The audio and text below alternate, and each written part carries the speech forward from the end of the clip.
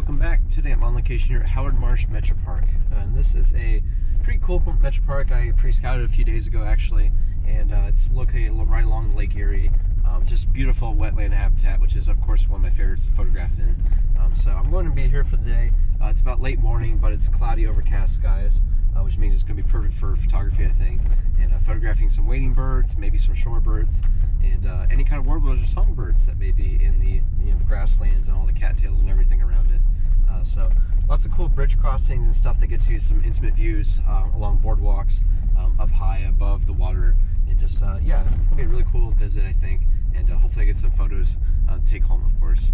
On my pre-scouting trip, I had quite a big success. I actually got some really good close-ups, eye-level images of a spotted sandpiper. I actually got some lifers in the form of ruddy turnstone, and just a couple others like semi-palmated sandpiper, and it was cool seeing that. And the common gallinals were also present here as well. So lots of cool stuff here, and I'm really looking forward to my visit. So let's go ahead. Once we get to the parking lot, it's a little bit of a gravel drive to get into the location, but you can see there's lots of cormorants. Looks like there's a grebe or something out there as well. Just lots of cool stuff here, and we'll be looking forward to it. So let's go ahead and get started here.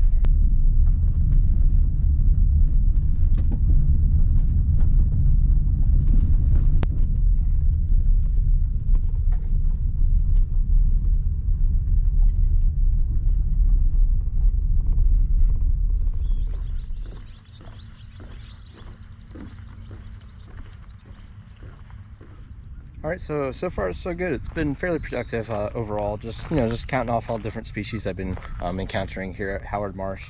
I'd say the main thing in the name of photos has been I got a couple of very minimalist portraits of both a great blue heron and a tree swallow. Both of those, the heron was just perched in some water. When it was much more cloudier than it is now. It's starting to pull through some sun right through the clouds. It looks like up above. But it was when it was much more overcast, and it created this almost like sheet of like just blank gray slate of the water that is around the heron. So just had a nice pretty halfway reflection actually of the heron itself too, which is pretty cool. So I got some really cool minimalist shots of that, and then much the same with the tree swallow. I was just perched on one of these little cattails out here against the water here, and got pretty much above eye level, just slightly above what my perspective was above the swallow itself. And so I think the shot's going to turn out pretty well. I think something that's just a much more shallow depth of field. I'm shooting at about f7.1. And yeah, I think they're going to be pretty nice, I think. So in the name of species so far, I've heard several soras over here in this other area where there's a bunch of the boardwalk and the bridge crossings. I've yet to actually check that out for my visit here today, but I've been going along here because someone gave me the tip of there's some dunlins here, which I did not see at my first visit here a few days ago for pre-scouting. And now I'm like actually looking out over this mud flat, which is the prime habitat for a lot of shorebirds like this as they feed on the insects and everything. I'm seeing probably about more than a dozen of these dunlin shorebirds, which is pretty cool, as they are in breeding plumage, given that it's spring right now. Nothing really in the name of photos, unfortunately, just because they're so far away. I could try for something that's more like a small in frame, but I don't really feel like that's really necessary. And plus it's getting pretty sunny at the moment, so that might be something, if I were to try it, I might wait a little bit on and see if the light cooperates a little bit better than it is right now. But still, pretty cool find. It's a great shorebird. Just a nice one to find during migration here, and pretty cool to put on the checklist for the visit here. So other than that, there's been not too much else. It's been relatively quiet. Did hear a coot, or actually did see it rather, over by the great blue heron down that way when I first started. I believe it was actually the first species I saw for the day, which is pretty cool. Just one single American coot. But I think with that, I'm going to keep going here. I'm going to check out over here because I had real good luck, like I said, with the spotted sandpiper and some other birds over there on that mud flat. It's very far away, probably you can't tell from here, but I had some good luck with that, and maybe I'll get some more eye level shots from that perspective over there. So I'm going to keep going here and see what else we can find here for today. All right, so a couple quick updates here. I got some cool, pretty good shots, I think, of some Canada geese goslings. So those are pretty cool. Just nice seeing some baby animals, of course, with it being this time of year. This is naturally something you're going to come across, and what better than do the Canada goslings just because of how prevalent and common they are as well. So got a few shots of those. I've seen at least 2 spotted sandpipers over in the mud flats like I predicted, but once again the lighting is just a little too harsh, and compared to the shots I got previously a few days ago, it's just simply not worth it to really try it again. Those shots I got were much better than these. So other than that, I've just seen some terns and some ring-billed gulls out here along the beach, and that's pretty much it overall. So I'm going to keep going here and turn around. There's a little bit left in the trail and those boardwalks and bridges, and I'm going to check out those as well. All right, so now I'm on the boardwalk portion of the marsh here, and this takes you, like I said, right through it. It's pretty awesome views of it. During my pre-scouting session a few days ago, I did see some common gallinals, and I heard them pretty loudly actually off the side here, and all this this brush and everything, where they provide dense coverage for real species like that. Other than that, basically backtracking now to when I was over there at that end of the marsh, I did happen to see probably a lot more dunlins than I could imagine. I mean, there's probably upwards of almost 50 of them that kept flying in, and I got a little surprised actually.